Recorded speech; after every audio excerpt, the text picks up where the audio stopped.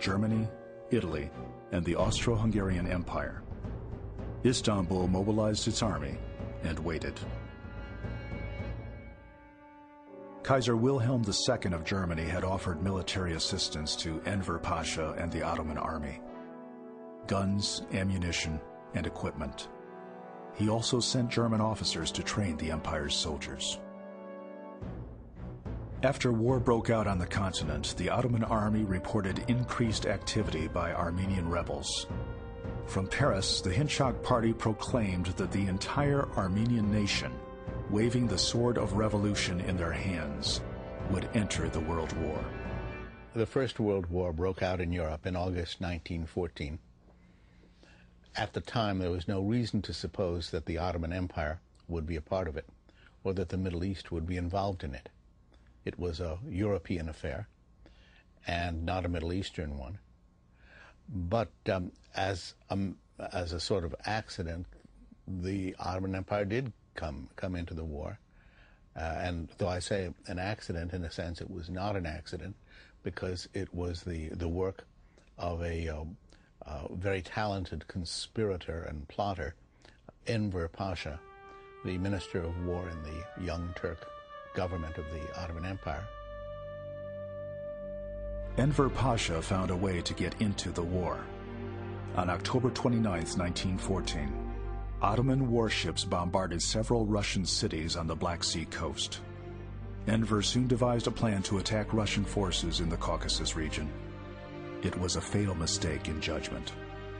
In December 1914, the Third Ottoman Army, 95,000 men, began to advance against the Russians. In the mountains of eastern Anatolia and the Caucasus, winters were harsh. Deep snow, freezing temperatures, and rugged landscape. The Ottoman troops, poorly equipped for a winter campaign, followed their orders and marched into a great disaster.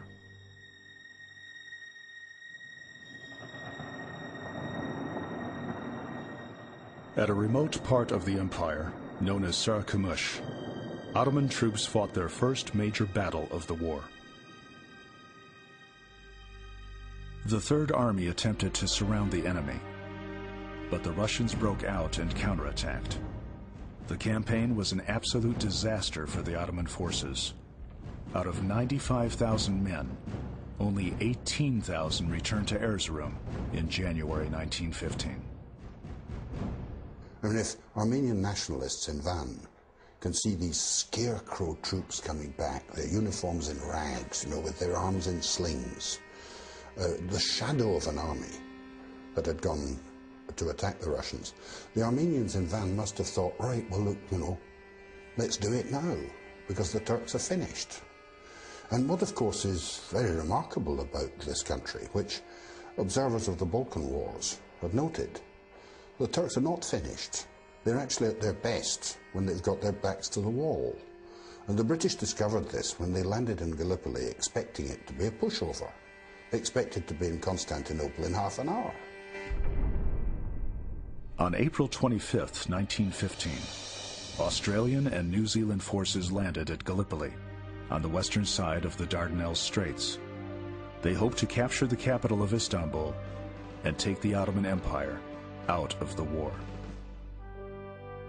The Allies underestimated the influence of German military training and equipment, overseen by General Lehmann von Sanders. Nor had they counted on the brilliant Ottoman defense of Gallipoli, led by Colonel Mustafa Kemal. The invaders fought a losing battle for an entire year, trying in vain to gain a foothold and push on to Istanbul. More than 150,000 Allied troops were killed, wounded, or died from disease. Although the Ottomans lost 250,000 men, they held their ground and Istanbul was saved. While Ottoman forces beat back an invasion in the west, the Russians drove forward into eastern Anatolia. Fighting alongside them were thousands of Armenian volunteers. The rebels focused their attack on the city of Van. They intended to make it the capital of their new nation. Their opportunity had finally come, strengthened and financed by Russia. Armenian rebels welcomed the Russian attack. The historian Louise Nalbandian wrote that Armenian revolutionary committees considered the most opportune time to start a general rebellion was when the Ottoman Empire was engaged in war. Van was an important city, an important center for the Armenians. And some of the Armenians in 18th and 19th centuries made plans to establish an Armenian state in the Ottoman Empire in Eastern Anatolia under the Russian rule or Russian protectorate, and Van was going to be center of that state. By April 20th, 1915, the Armenians had taken over a large part of the city. A small force of Ottoman soldiers and policemen, led by Governor Cevdet Bey, fought a hopeless delaying action. The battle raged on for nearly a month. Finally, the Ottoman forces withdrew on May 17th. Van fell to the Armenians. As Russians continued their advance into eastern Anatolia, the Armenian rebels set fire to the Muslim quarter of Van. Aram Manoukian became the new mayor. According to German observer Johannes Lepsius, the Armenians immediately began to slaughter Muslims. When the Russians arrived in Van on May 19th, they were horrified to find the streets filled with corpses of Muslim civilians. Thousands of men, women, and children cut down by the Armenian rebels.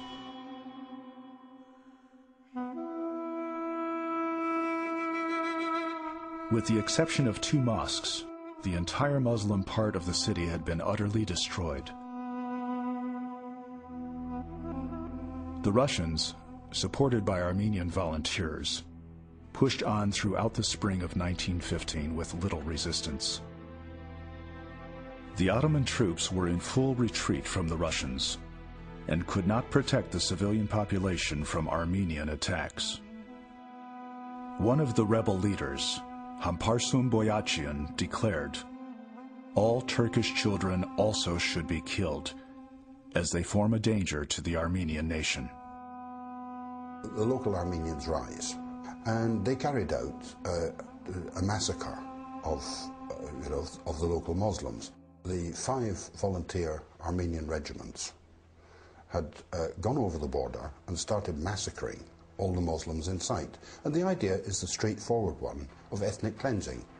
You know, if you terrify people, you wipe out villages, then everybody will panic for miles around and run away.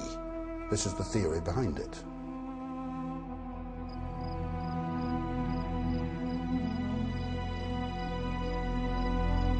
At this site, near the village of Zeve, not far from Van, about 2,500 unarmed civilians were massacred by Armenian rebels. They were driven into this natural bowl area and cut down with rifles and machine guns.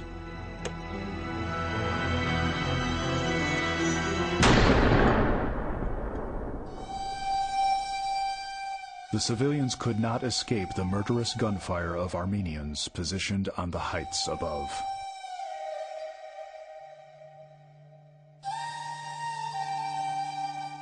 At Akdamar Island, Muslims fleeing from the horrors around Lake Van sought refuge. But Armenian rebels were waiting and slaughtered their victims without mercy. This Armenian church was the final image seen by many of the Muslims who died there.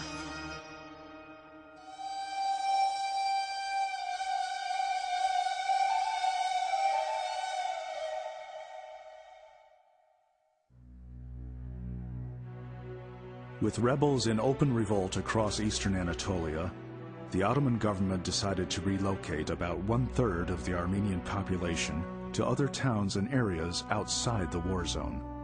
Istanbul made it clear that Armenian lives and property were to be protected. One decree stated, "This order is entirely intended against the extension of the Armenian revolutionary committees. Therefore, do not execute it in such a manner